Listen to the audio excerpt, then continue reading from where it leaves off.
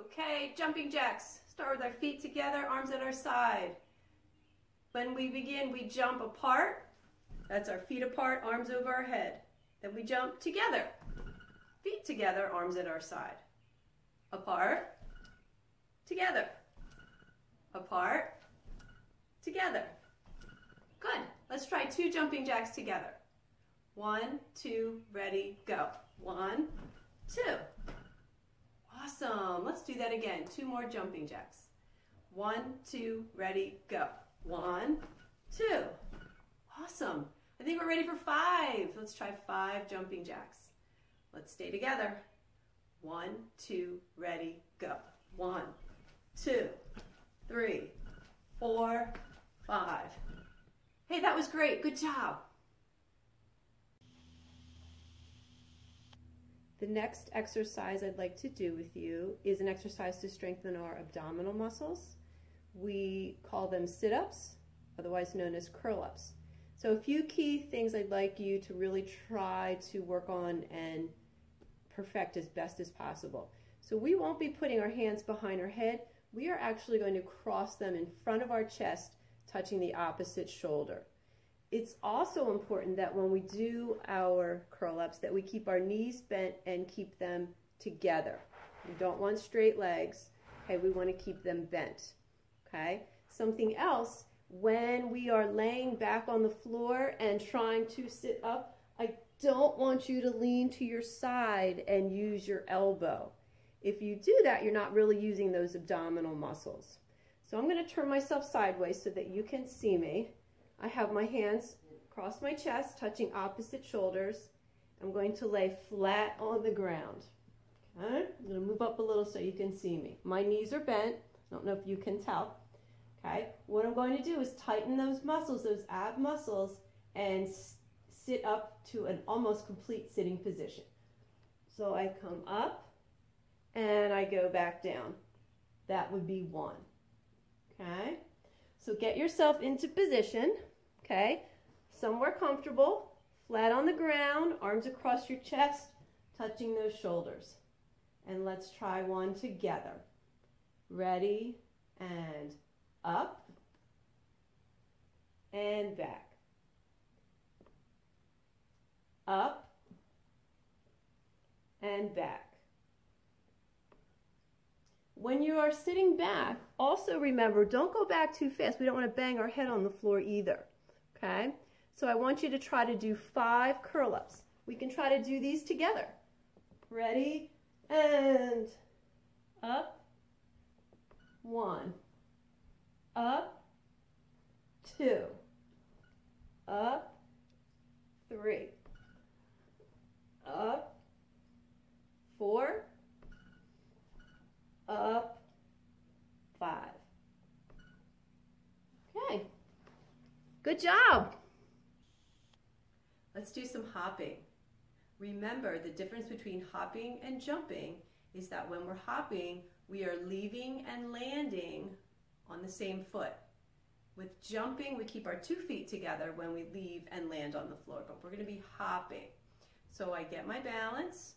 When I hop, I'm going to make sure that I use those muscles to get my body high enough off the floor so that light and air are between the bottom of my foot and the floor. Okay, so I have to really work on those muscles.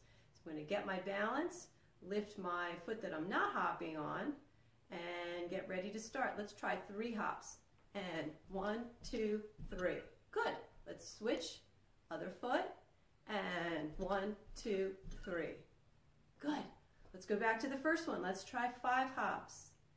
Ready? Begin. 1, 2, 3, 4, 5. And now I switch to my other foot. And 1, 2, 3, 4, 5. Great job. This exercise is called shoulder taps or shoulder touches. It's an exercise that will help improve our upper body strength. So basically what we're going to do is get ourselves into push-up position. Now, if holding yourself in push-up position is a challenge where your toes are on the floor and your hands are on the floor, you could also modify and use your knees and your hands instead of your toes and your hands. Okay? No matter which position you choose, it's important that we don't push our bottom up into the air and we don't sag down to the middle, because then we're really not getting the most benefit from this exercise. Okay? So I'm going to do the modified version just so that you can see how this looks, and then I'll show you the regular version. Basically what I'm doing is I'm going to alternate touching the shoulder with my opposite hand. So if I start with my right hand, I'll touch my left shoulder. If I start with my left hand, I'll touch my right shoulder. And it looks like this. So it's tap, tap, tap, tap, tap. Okay? Now if I had my toes on the floor, it would look like this. Tap, tap, tap, tap, tap. Okay? So now I want you to figure out which position is most comfortable for you. Knees and hands or toes and hands. That's the first part. Okay?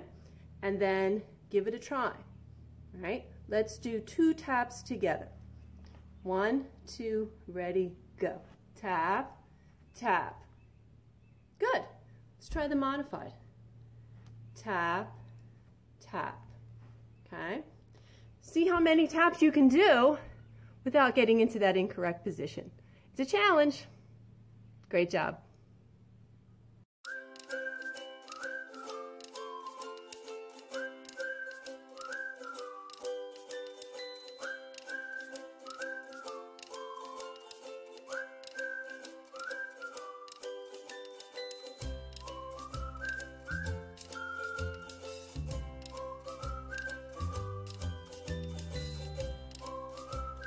So you guys did a great job with those exercises.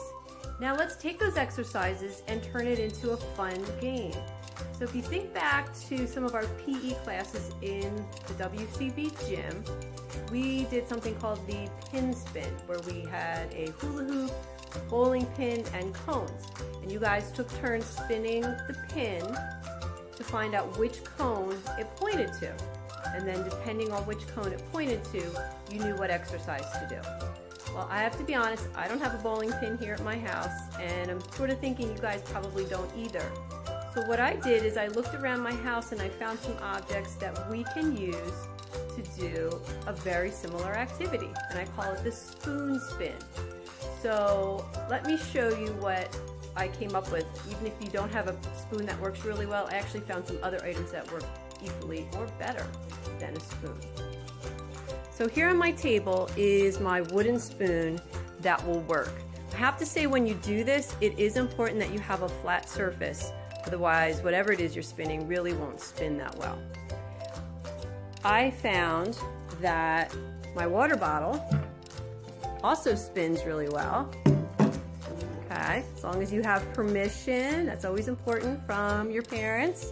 Okay, let me show you the spoon. I didn't even show you the spoon. Okay, the spoon spins pretty well. Okay, and you can even use a water bottle. Spins pretty great. In addition to your spoon or your water bottle or whatever it is that you are spinning, you are going to need 4 items. They can be stuffed animals, they could be toys, just about anything, as long as they are 4 different items. Okay, so I have over here a green teddy bear. You'll also notice that on a piece of paper I wrote the name of the exercises, because I know for me it might be a little hard to remember. So I have jumping jacks for my teddy bear, I have shoulder taps next to my turtle, I have hopping next to my moose, and I have sit-ups next to Spider-Man. So just like in the pin spin, I'm going to spin, in this case, the spoon, to see what animal it most closely points to. It might not point exactly at an animal or item, okay? And even if it's in between 2 items, you can either spin it again or just choose one of those 2 exercises, okay? So here we go. Here's my first spin. And it's pointing to sit-ups. So that means I would do 5 sit-ups. Okay, if I was doing this with someone else, I could let the other friend or family member spin next, but right now it's only me, so I'm going to spin again. Oh my goodness, sit-ups again. So I would do 5 sit-ups. I'm actually going to exchange my spoon and give my water bottle a try. Let me see how this goes. Okay, here we go. Give it a spin.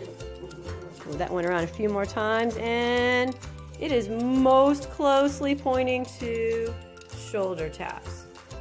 So that's what I would do next. So there you go, boys and girls. Our home version of pin spin using found items from around your house. I hope you have fun trying it out.